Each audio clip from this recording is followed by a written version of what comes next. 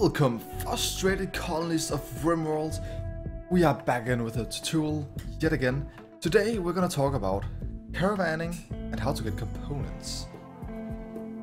This tutorial will be covering those two essential things, how to kind of efficiently set it up and how to properly use it, because it is two very interesting things and a new aspect of 0.17 to really use properly. Like, let's just take a look at the world. With the roads, the waterways, everything, it's a bit much, right?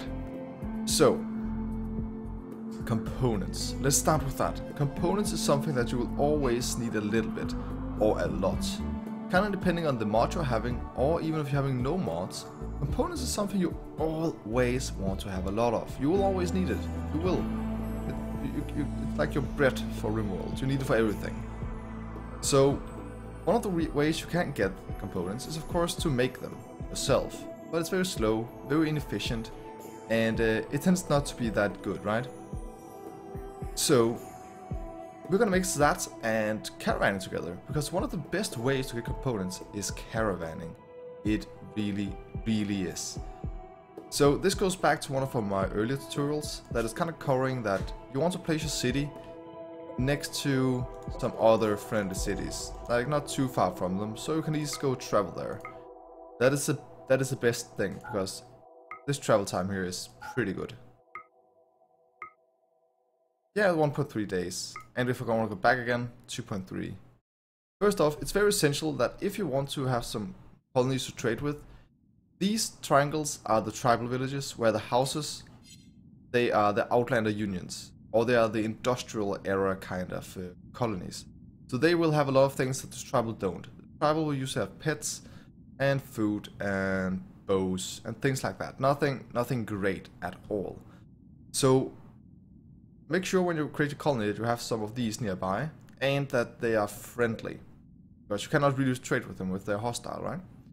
So with that covered, you got the basics down to do some trading, you can get some components, everything is good. So, what do? Well, first off, you need animals. We have buffaloes. Of course you have buffaloes. They're cute and fluffy. If you're in doubt if your animal can be a pack animal, they will have this trait under the eye that says pack animal, yes. If they are not a pack animal, this entire tab will just not be there. It's not like it's saying pack animal, no. It's just not there. But in generally, dromedaries, buffaloes, they are the things that you wanna use for this. So, you have your buffaloes, you have your trading things. Then what I would recommend doing is something very specific. First off, as you might know, we like to trade with food, because having a ton of food is essential for your colony. If you have way too much, it's good, because you will not run out. Plus, food can be worth in between 8 till 10 silver per piece. That's a lot of money. That's how we made this money on this playthrough. It's, by the way, an old playthrough that I've tried to find again. I wanted to highlight a new map, but mods broke it a little bit, so we are fixing it. But we got the food here, and that's what we are trading. That's our thing we're trading with. So we have our caravan spot in there. Normally you would put it in the middle of your storage area. This is because they'll go out, gather the buffaloes. Let's just start it. They will gather the buffaloes, form caravan, and get them to the packing spots. So that's why it's very essential that that you do this. But before we do that, we're just gonna set up a little test here. I will do this, and they'll go get them, right? We want to take our buffaloes. Just take whatever you want to, and some items. We wanted to trade some food. Let's say we're gonna sell 200, because why not? And the essential part about caravanning, this will be a little bit back and forth, because there's so many small aspects to it. But for now, we placed a caravan spot where we want it to be, right? Then you will want to take the things you want to trade, of course. And you might also want to take some additional silver, depending on what you're gonna get. If it's just components, you don't need to bring this much, not at all. But we're gonna bring a little bit of things to sell. We're gonna bring some silver, and then for caravanning in longer terms, yeah, you can create packaged survival meals. They are nice, they'll keep you alive and everything. But essentially, if you really want to caravan effectively, also this is kind of takes a long time to make, just grab some potatoes. Like, just grab some potatoes. If you have any kind of raw resource, just grab that. It doesn't weigh that much. And that's essentially it if you just want to go for like the components. If there's anything else you want to sell, of course grab that, but no real need. Make sure you leave to the correct side, which I think is southwest. Sure. It wasn't. Never mind. That can happen. So what they're going to do now is the people that we set on to caravanning, they will go around and gather the muffalos. So right now our muffalos are a little bit all over the place. I think we actually just returned from a caravan, didn't we? Yeah, with components and money. But that's okay. So what you want to do, if you have a large map and your muffalos or dromedaries, whatever you're using, is all over the place, what I normally do is that, as you can see here, I made a caravan area. So I generally just made a zone where I want them to pack the muffalos or deliver the resources afterwards. So instead of you running back and forth to the muffalos from out here to out here with the things, just have your muffalos go to where your things are. They'll pack it way faster. We used to have a caravan spot right there. Let's try to make them do that. But that is something I would really recommend. Using the zones, manage areas, to kind of set up where you want the muffalos to be. Right now you can see we're getting the muffalos down here. Just running up and getting them.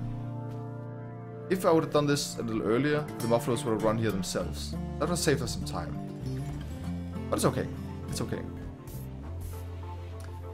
So, you got your muffalos, you got your zone, you got the things you want to trade, and you're now forming a caravan. This is all great. If you noticed, we sent 6 people with us here. There's some very, very specific numbers you want to caravan with.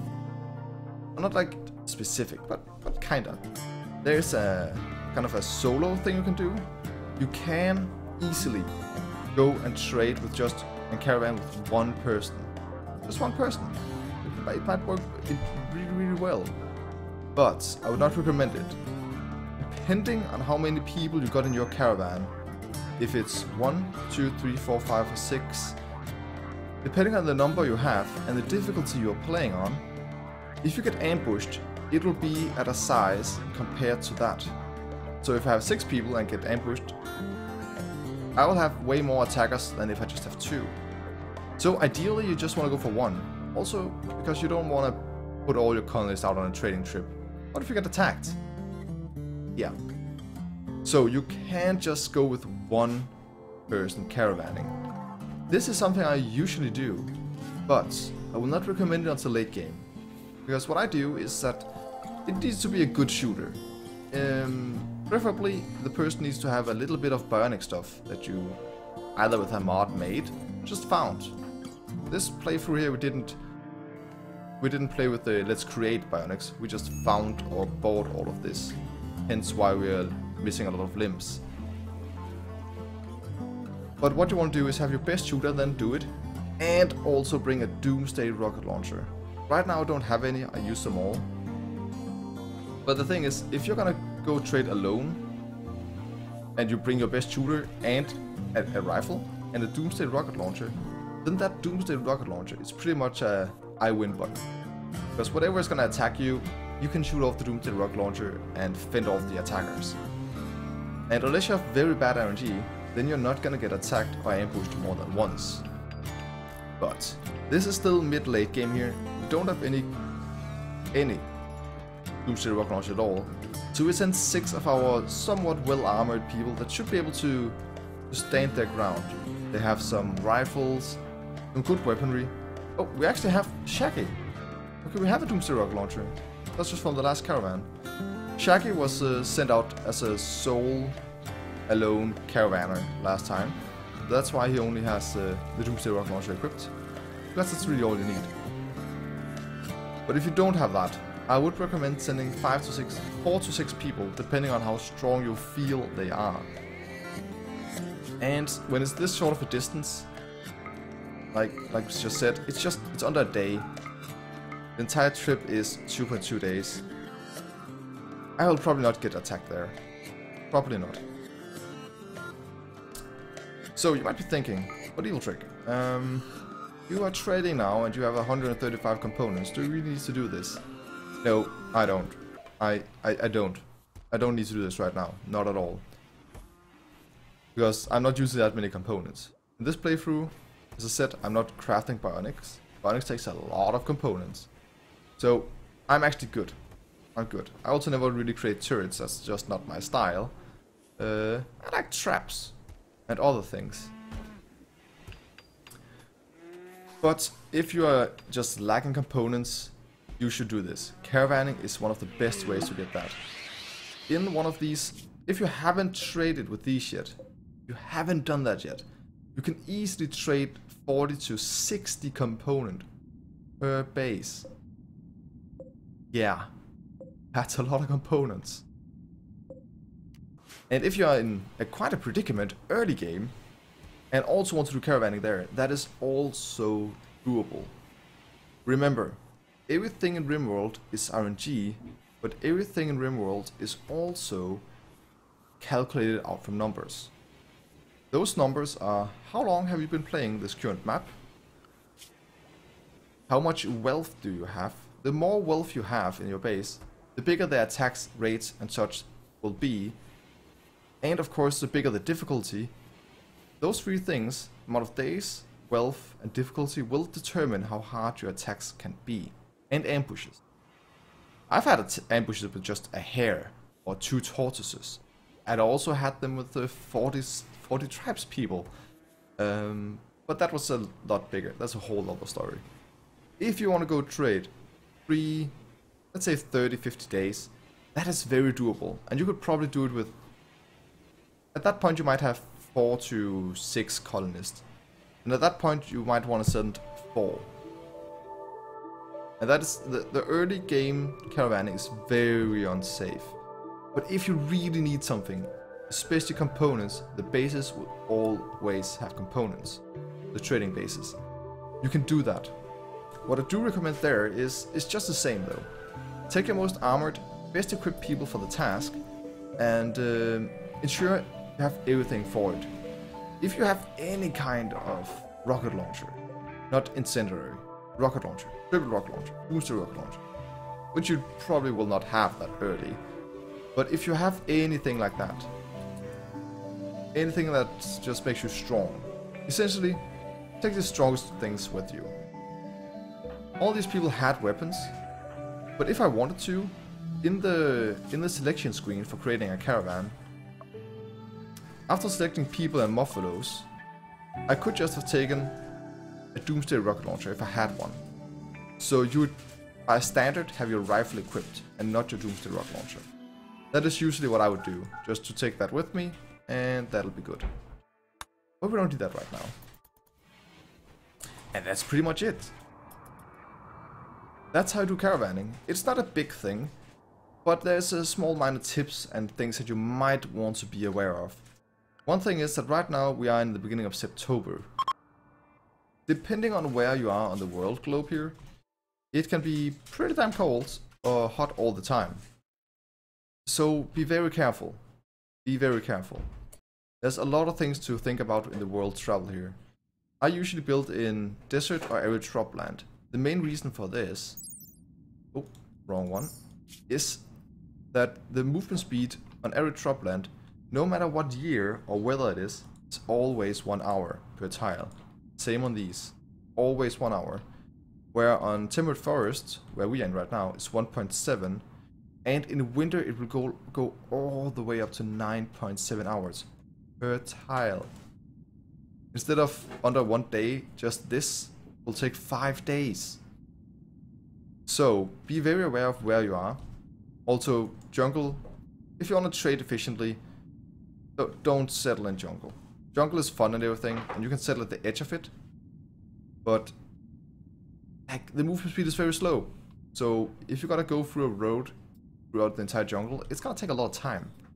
So be cautious about your tiles. And temperate forest here, in winter, from the middle of September to the end of December, it will start to get very slow. From the middle of September and onwards, it will just go slower and slower and slower. And from December and onwards, it's just capped at the max movement speed. Or minimum movement speed, rather. So be careful about that, so you won't send out a caravan that will then instantly, or on the way back,